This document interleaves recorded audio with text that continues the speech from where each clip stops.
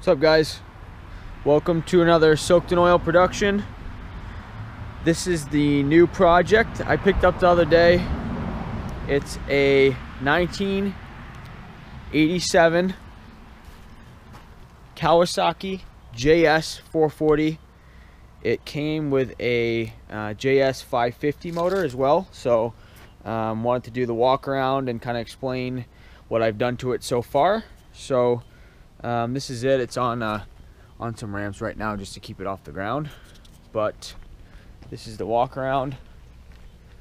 You can see it's in pretty rough shape. Pull the cover off for you. Hold on a second, I want to put you down.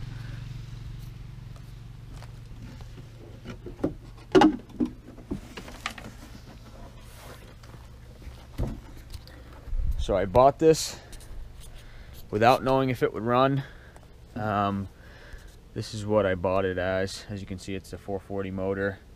But anyway, I bought it without knowing if it would run. It came, like I said, it came with a 550 motor.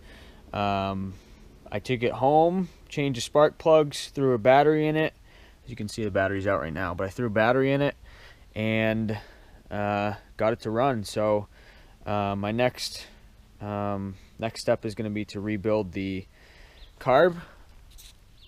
As you can see it right there. It had some issues. I plugged up or hooked up the hose to it and ran it, and it runs, but under high acceleration or high revs, it doesn't stay at steady RPM. It kind of bogs down and all that. So I wanted to start with the carbs anyway and throw a carb kit in there and see how it does after that. So anyway, that's my next project. The only other issue I had was that one of the bolts in the intake grate was rusted completely into the fitting that's in the bottom of the boat, or bottom of the jet ski. So I actually pulled the fitting right out of the hole, so I need to get it. I ordered up a new fitting that will go in, and then the intake grate will go back on with some new bolts. But other than that, it's been pretty smooth sailing so far.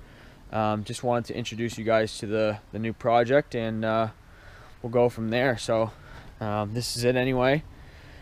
If any of you guys are js440 fanatics or know anything about these, please let me know if you have any tips. But I'm going to go ahead and rebuild the carb now, and we'll go from there. So thanks for watching, guys. Don't forget to like, comment, subscribe, and let me know what you think of it.